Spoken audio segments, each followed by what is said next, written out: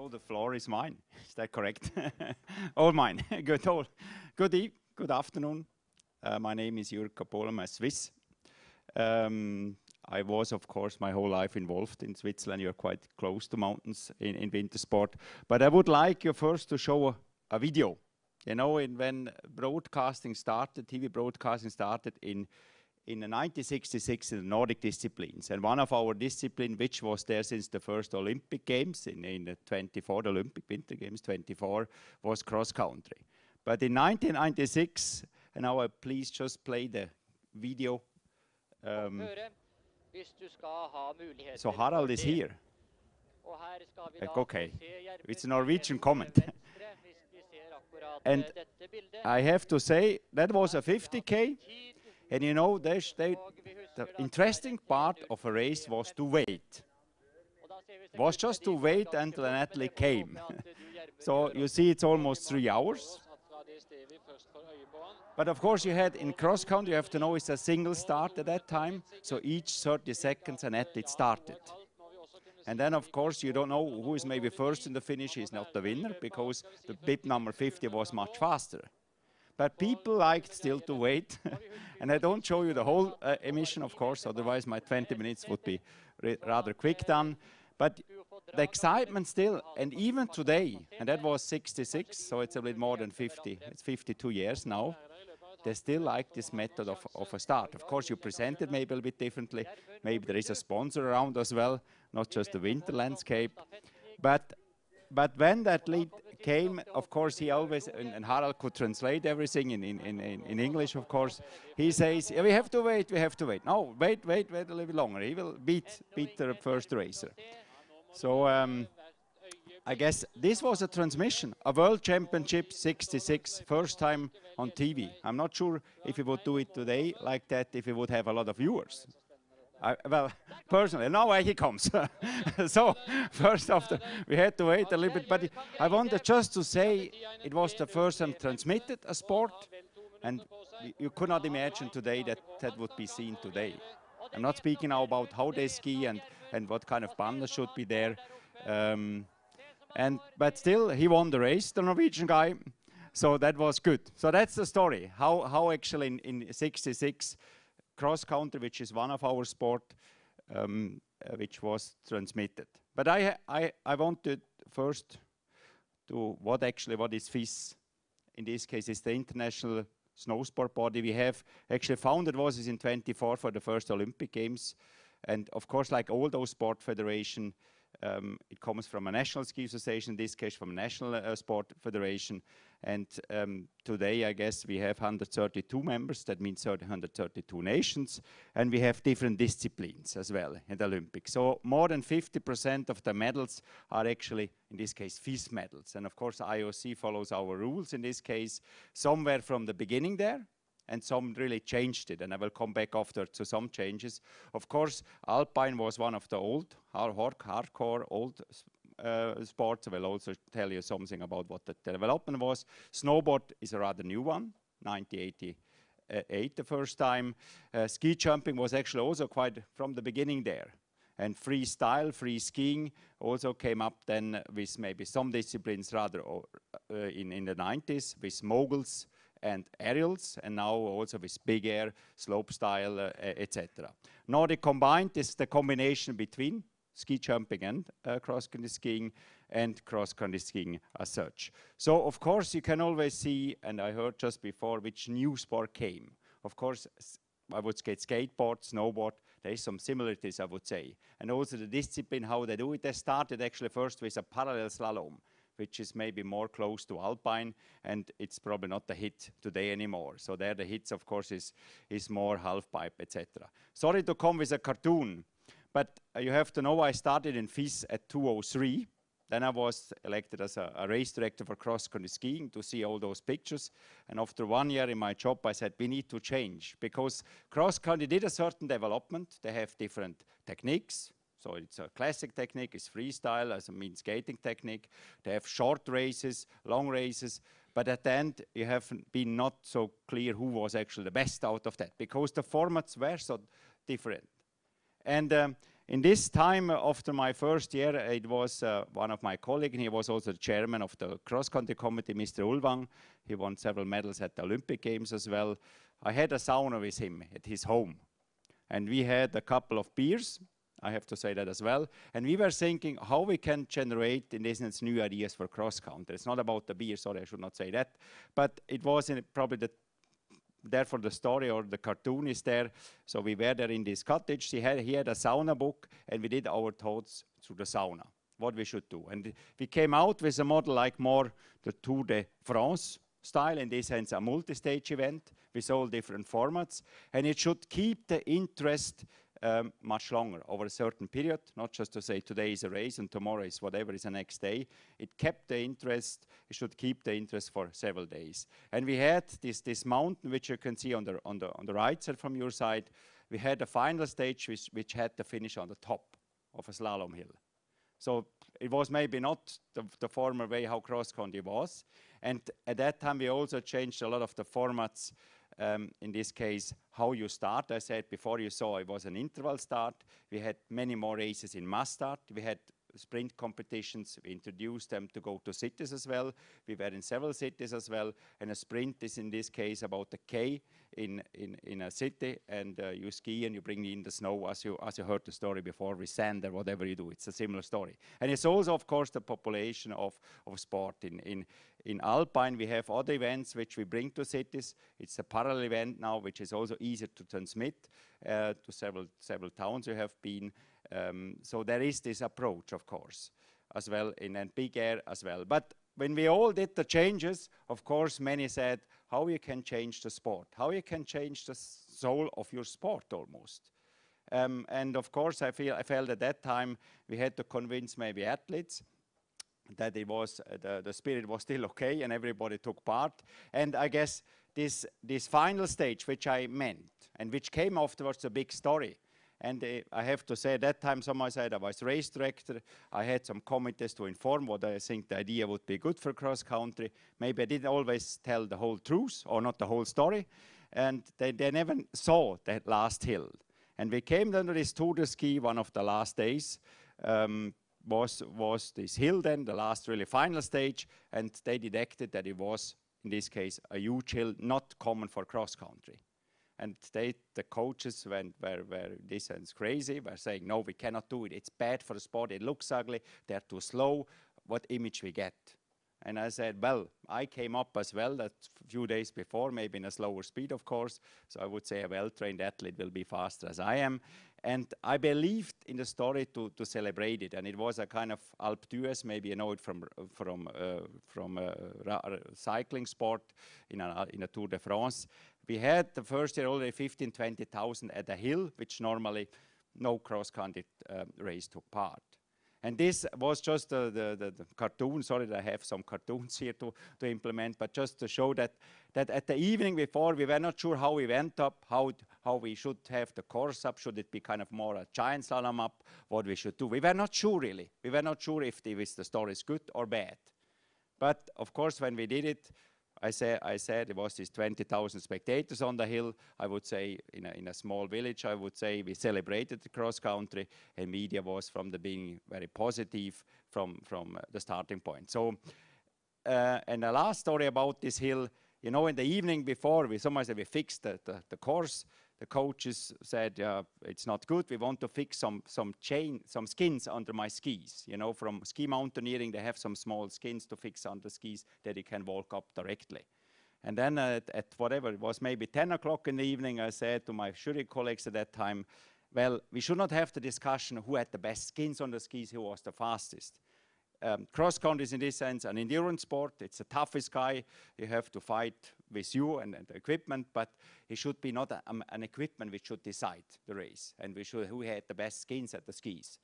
So I sent out a message to all the coaches and said it was not in the rule, it was not accepted before by anybody. I said who fixed skins will be disqualified. And I switched off my phone, which was good at that time. Because 1 hour later, I had 56 persons which tried to call me, and that was in 2006 already. So that just about innovations which we try to do. In the meantime, this product is 9-10 days when Tour de Ski takes place. We have where cross country is popular, we have best ratings on the whole year. This final stage is the maximum which we can reach actually from the whole season, and nobody is complaining that this hill was impossible to do. It just shows me, you know, we can discuss in between a lot. If we believe, in this case, we believed in the idea, we believed to increase the interest for the sport, and even the story was maybe extreme for even the hardcore cross-country persons. Today, all ladies coming up perfectly, and at that time they say it would be impossible. So the impossible step was maybe the key issue, and it was of course supported by media, which helped a lot, of course.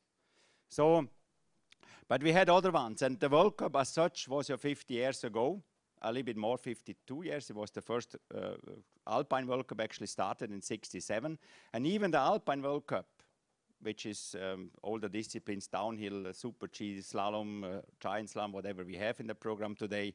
You know, they had the World Championships in 66 in Chile.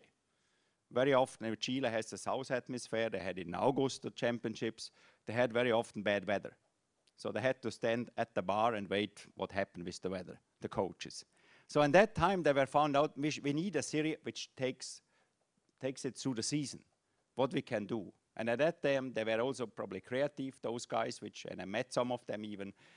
Now the last founder died actually last year, but I met them before, and they had really a good spirit as well. And I guess they had really a spirit to develop the sport, and we need a new product for alpine skiing. And then it was, Evian was the first sponsor, and we can say so, maybe sponsor was not related to money, but what he did actually, he communicated a lot. And also, of course, to increase interest. And of course, in 67, it was a different story. But Evian helped really to develop what they did at that time. But today, of course, the graphics has developed. Of course, if it's related to airtime, which it works the clip, you see the jumps, you see how long they jump. So of course you have like measurement probably how you use in certain races. It probably depends from the provider, but of course you should always say what we can show more about alpine sport. And you know, if it's an acceleration in a curve before you, which speed you lose in a curve. So all those things were developed, of course, and you try to say where really he made the race or have he lost the race. Because today many of them skiing so well, and if you don't watch too often, they're all good in this case. And of course, the speed in Alpine, it's one thing which you want to promote, but on the other hand also the acceleration and the breaking point, that's the speed through a race actually, where you lose. Of course, it's also maybe interesting to know where he really lost the race. For after evaluation, it's for coaches important, of course. You compare athlete by athlete. I guess the breaking point, how much speed you lost in a curve. And of course, in alpine sport, it's not always the shortest line, the fastest. In between, you need a longer speed. All those things were done, and we had sections. Other sports which we have is also ski jumping. Ski jumping, as I said, from the beginning at the Olympic Games. Of course, it's related to real timing where we want to involve that. Ski jumping as well, you have to know, in the beginning, they always restarted when there are 100 athletes at the start. And of course, in an outdoor sport, and you are in outdoor sport as well, but in ski jumping, wind has a big influence on ski jumping. And of course, even when you come with a certain speed to jump in this case, if the influence of wind is so huge, of course, it gets dangerous. And especially on a bigger hill, like ski flying hill, where you jump 250 meters, of course, this is a high risk in this case. But at that time, earlier, when you had 100 athletes to start, you had to stop the competition and you went back with them. So you had never a control how long really your competition was. That was important to have a qualification at that time, to set only 50 guys in the first round and 30 in the final in the second round. And of course, you have a kind of a system where you can choose the speed according to the wind situation. You get a penalty for that, to say it on an easy way. I don't go too in detail. But nevertheless, someone said some of the data are really interesting to implement today as well, because the flying curve of somebody and how much speed he loses, you know, from the takeoff 20 meters after, how straightforward or where he's flying more down, all those things today we can measure, of course, and we can show. as the time is running, I have, of course, the angle of your skis you can show. Also, that's a flying help, like the wings in this case. You can show how your angle was. And I guess those are issues which in your sport is quite common as well, and it's nothing new in this case. On the other hand, I feel also, and that's probably for all of us to know, and I say always, if you have a certain revenue today, if you have no innovation, that means in a mathematical formula, I would say plus. That means you would generate more. But if we don't follow the digital technology in the future, which is even a multiplicator, we will lose revenue in the future. Maybe not today. And also in winter sport, most of the money which comes in is still I would call it the old model. It's still regarding media rights and marketing rights, and of course the support from tourism in those destinations. But if we don't take care about the technology development in the future, we will lose it, and we lose quick. But I guess all of you are here fully involved and know that it's nothing new for you. But I feel, I guess all the federations in this case, all the venues have something to do. And I even say to Alpine, which is in this case, our cash cow, to say it on an easy way, sorry to say that, but there is most money involved. Also from the part of the industry, which is of course ski producer and other producers of equipment, but also in regards that winter sport has a strong connection with tourism, of course, because you go to winter sport vacation. And this is a kind of a big target which we should follow up. But we need still to work on our format still. We have still a kind of, I have to say, we're a conservative federation, like all the federations. Sorry to say that if somebody's here from a federation. But it's to push them still. And of course, as a marketing person, I have to say I was once an athlete as well, but nevertheless, it's they're so often in a so high passion about the sport and believe that's the best. Just earlier, we had a meeting in Zurich, and I asked, we have an Alpine committee, and asked them, should we change the World Cup or not? Or give me some points which you like to change. And even now, but at least I could convince them, 75% were positive to say we should maybe adapt something. So this is a kind of tool to say, now we have to really work with those tools. And I don't want to go too deep in the detail here, but for me as a target, of course, the World Cup brand should be, especially in the winter sport, of course, we should create more. Today, we only added new competition formats, but we didn't really create the product as such. It's a mistake. It's not good enough, and so therefore we have still something to do. And winter sport has maybe, I know in countries where winter sport is broadcasted, you have very often those long weekends on Saturday, Sunday, and you can watch winter sport from 9 o'clock to 5 o'clock in several countries. In Eurosport or whatever follows that. So there is winter sport actually wins a lot because it's a full program. And you follow programs from one to the next. Even you have maybe one of your favorite sport, but people stay. Maybe not the whole day, but still you follow. It's a part, I'm not going to the structure because the running in time as well. And in Alpine sport, we have also a problem to say we have too many athletes at the start. And when I ask our TV directors, I said, why you don't reduce your starting field? Because you in a downhill, you stop a race to transmit, but you have still 40 guys on the race. I said, well, that's not a good start. And also how we set up a race where the best starts, they're too early with lower bips, because they say it's the best conditions for them. But of course, looking like a drama or like reading a crime, I would say, when I know the murder of the 3 pages, why I should read the next 300 pages. So there's all mistakes which we still do, which I have to say, to admit, which were not good enough. And I said them this, it was just from this morning as well, we need 2 divisions. We need only a first division. We cannot do it on the same hill. We have a TV production on site. Of course, winter sport has always a little bit of trouble, of course, from influence of weather. It can be very windy in the mountains. It can be snowy. It can be foggy, whatever. It has, of course, with a high speed, it has a certain risk. Therefore, the security, especially in alpine sport, as well as ski jumping, of course, is high, and we have to take care about the factor. But nevertheless, I said we need really this A-League in this case, and we have a rundown, or you can close down the top 30 running there up, and of course, of the 2 races, maybe if you didn't do the good points, you will fall down and you're in the Challenge League. And this could be transmitted earlier the day before, and we could even generate probably more interest for the event and the weekend. But that's things you see, we are not at the end. And I feel really with the cash cow, we have to cash cow, I called Alpine before, we have to take care, and it's still a lot to do. I'm happy to follow that, and also of course digital could now speak a long way as well, and we will actually launch our first World Cup Alpine game on 9th of January. It's a mobile game, but it's there for us. The key issue is engagement, and of course to get to know our fans as better as well. And if it has a strong relevance to our partners and also academic brands which are involved. So I see I have 0-0 here. That means I should probably stop. Is that correct? I could still speak, but that's in between my problem. Sorry. Well, thank you. Thank you, great applause. What you don't know is that Jürg, you just came from the airport, so straight from the airport here, and you were on time, perfectly on time, within the 20 minutes. We are running late, but you are on time. Well, thank you very much for this presentation. It shows us how it is important to follow trends and adapt to survive, actually. So, any questions from the audience? Any questions?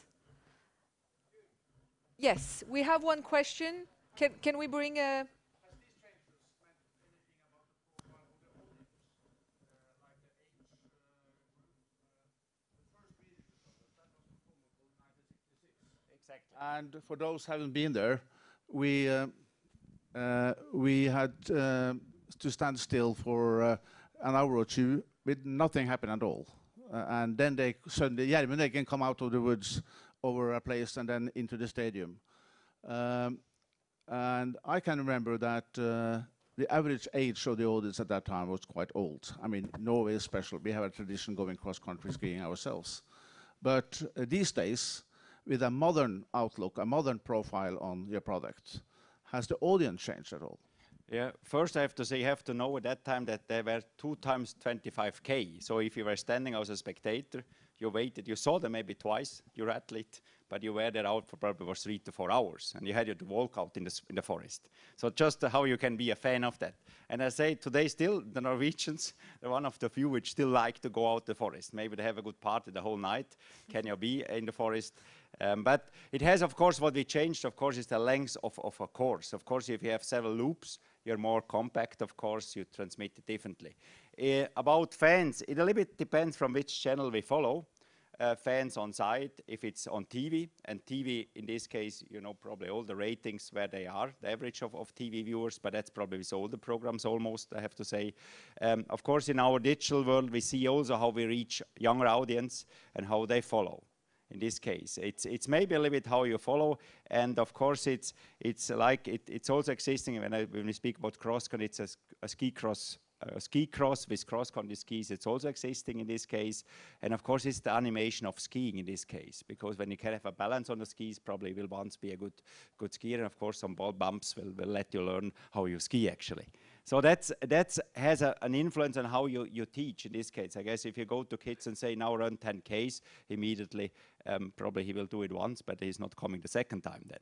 So you need the animation part is a part of the education, of course, which is a big part, and also it creates fans. It creates in some countries where cross-country is popular, the profile can be, and of course a guy like they had Peter Nordhoger was one of the star which they had. He had another profile. And I remember I was in Norway, there were all the football players. Maybe Norway is not so good in football, but still they're quite famous still in their country. But all the kids, 14 years, they want to go Peter Nordhoger's autogram. So, and there were players which played in England at that time beside him, but Peter Nordhoger was the star. Maybe not believable in some countries, but in Norway it's the case actually. So yes, he came with another way, and of course before they were the kind of traditional sport, they had red socks and were going out in the forest and coming back after 2 hours. So that's a conservative, really the most conservative sport. So having a guy like says, okay, have a different profile, it was in this sense really, I was happy to see it actually, and to get attention from a younger audience. Well, thank you very much, Jürg. Thank you for your presentation. We can give again a great applause to Jürg Capol. Thank you very much.